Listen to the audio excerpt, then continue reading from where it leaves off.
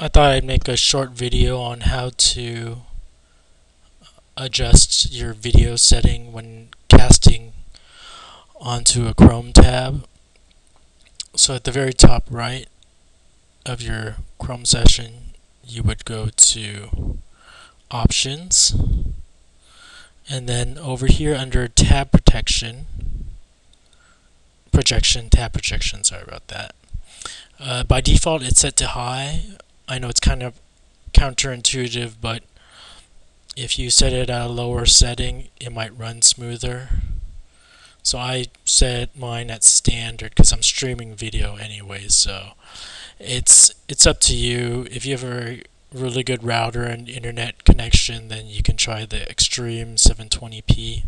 But right now I'm running standard, and just close it, and then you can go ahead and cast to your TV like that. That's it.